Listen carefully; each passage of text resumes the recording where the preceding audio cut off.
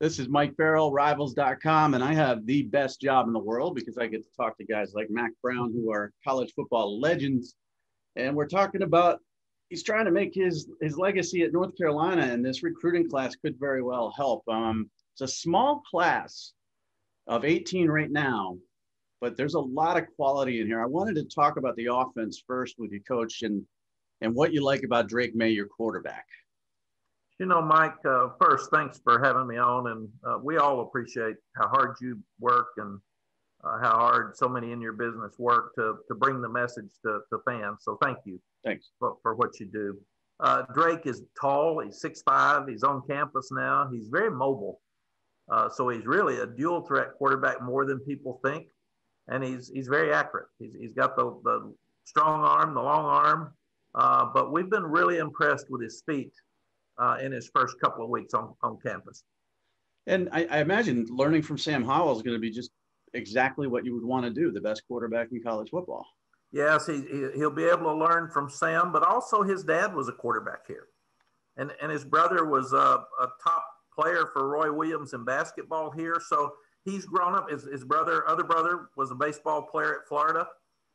Mother was a soccer player. Dad was actually a graduate assistant for me here when I first got here at North Carolina. So he's grown up in an athletic family, and it's very, very important for him. Like Sam Howell, Sam is passionate about football every day. He has no hobbies. He's over here more than I am, I think. And Drake May seems to be the same guy. And both of these guys, former commitments to other programs. So it just shows how, I guess, resilient. I won't say persistent because persistent sounds annoying, but resilient you have to be in this recruiting process. Yeah, I like resilient better.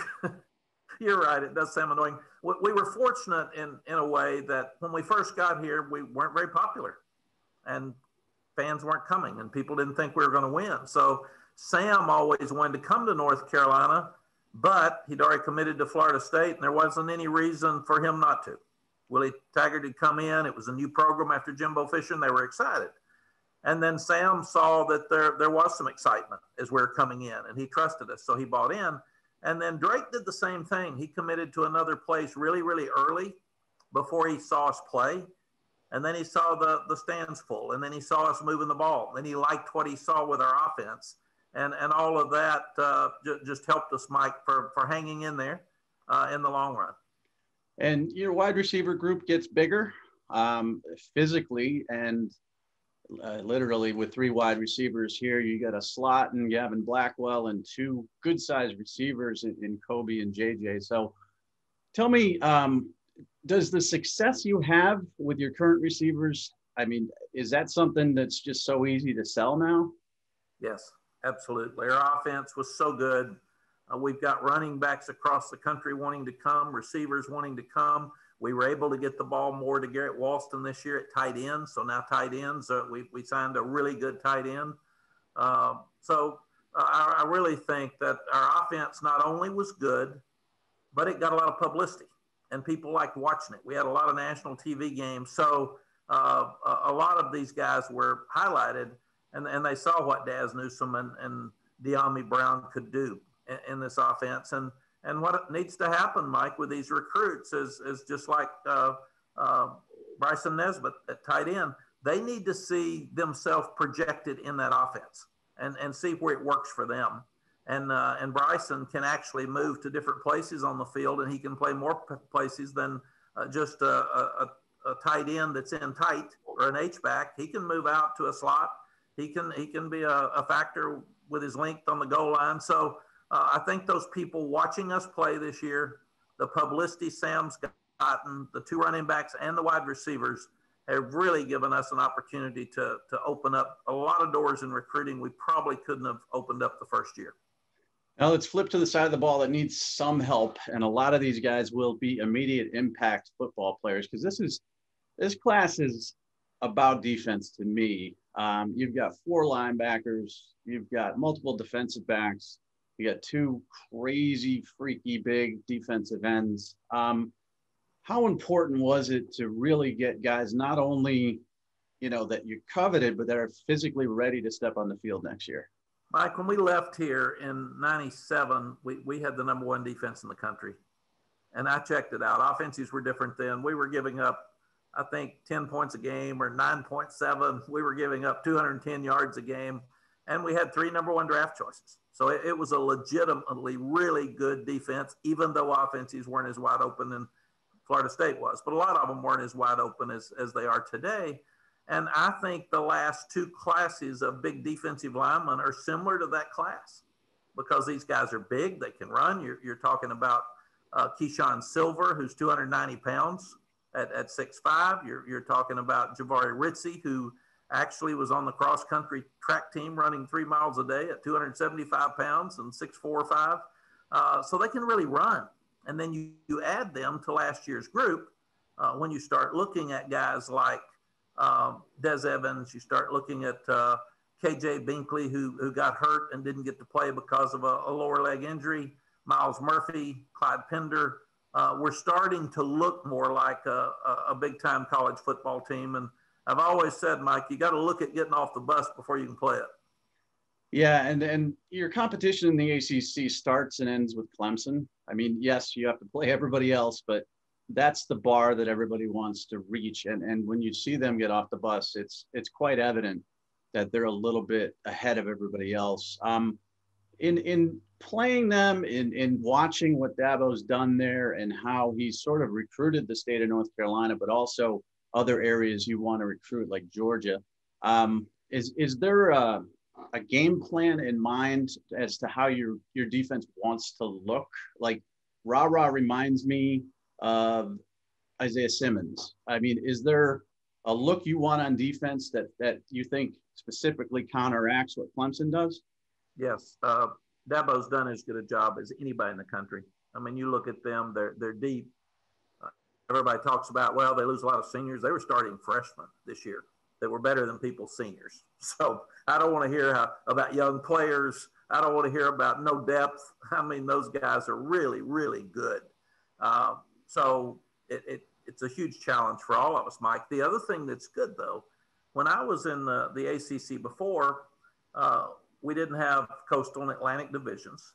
We didn't have a path for any of us to get to the BCS at that time, except really Florida State, because they were better than the rest of us. So if we won, we went to a lesser bowl. If Florida State won, they went to the BCS game. And now there is a clear path of how you can get to the college football playoff and then the national championship. And that's to win your division for us and beat Clemson. Yep. And it's a hard, difficult task, but it's a clear path and we know what we have to do. So everything you do is looking at what can you do to beat Clemson. So you've got to run on defense. They're going to spread you out. They're big and strong. They're going to run it right at you, but they're going to have speed guys on the outside with flares and hitches and double moves. And so you better be good at corner. You've got to be able to stand up inside to stop the run, but they're going to have great slots as well. Yeah, and the majority of this class, and of course last year's class, are state of North Carolina guys. Last year was a little bit more balanced, but this year is like 90% North Carolina prospects. When do you feel strategically, because at Texas it's different, but you've been at North Carolina before, when do you feel strategically you want to start branching out into other states and making those tough decisions where you say no to a kid in North Carolina that might upset his high school coach and yes to a kid in Georgia and deal with all of that drama? Yeah, well, Mike, we had that drama in Texas because there were so many high schools.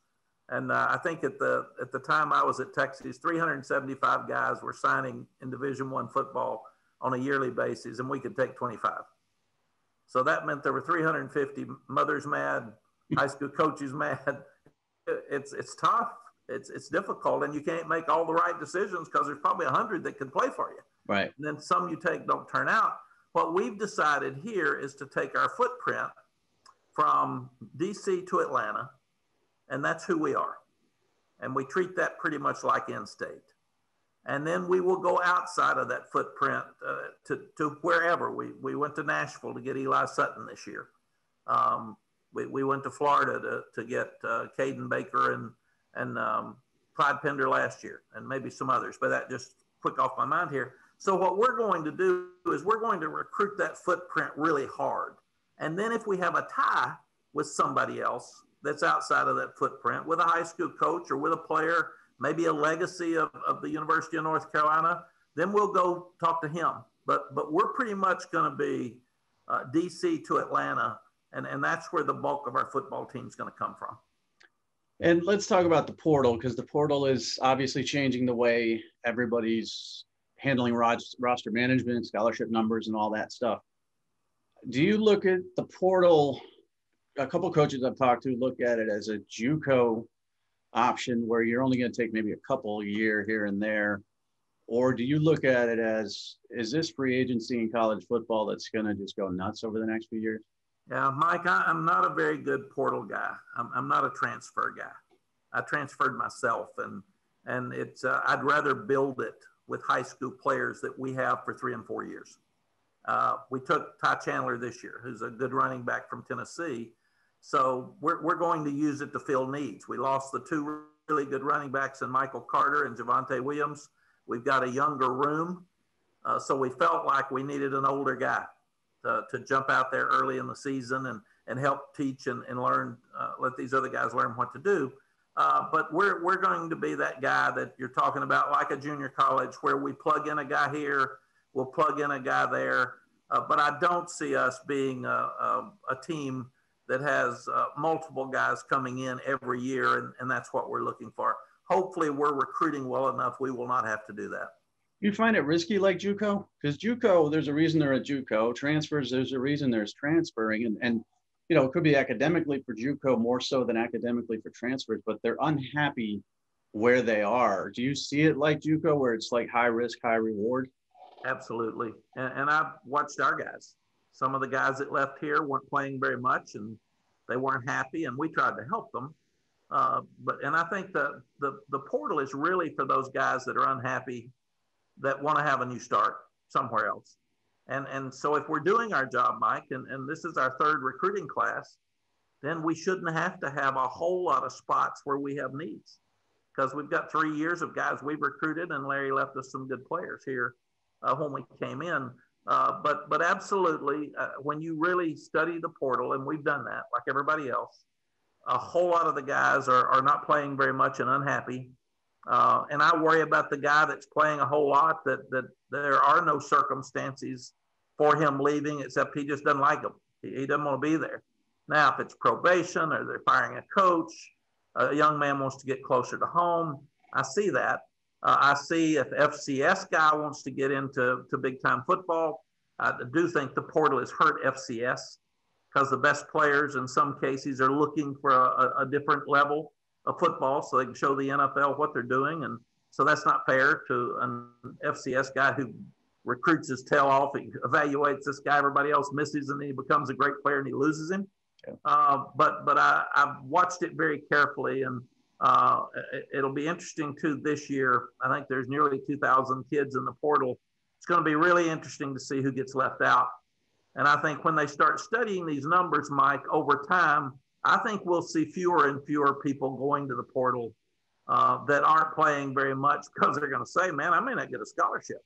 Right. So if I've got one here, I better keep what I've got, even though I'm not playing, because I want to get my degree paid for. Right. Well, I appreciate your time, Coach. As always, follow TarHeelIllustrated.com for great UNC football coverage. Follow Rivals.com, where we have the Tar Heels in the top 20 recruiting classes in the country. Bigger class next year, too. Mack Brown, as always, thank you very much. Thank you, Mike. Thanks for having me on. Have a great day. You too.